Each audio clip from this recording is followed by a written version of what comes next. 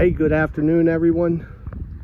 The boat we're showing you today is a real simple Bayliner Element 2014 with a 60 horsepower Mercury 4-stroke Bigfoot engine.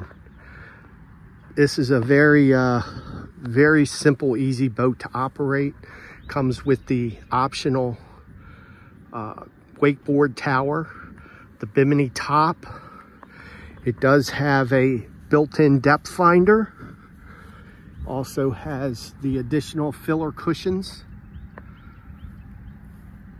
Comes with a galvanized ride-on trailer.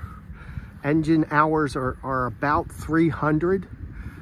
We just got this one in. We have not cleaned her up yet, but the boat's going to clean up in a really nice condition.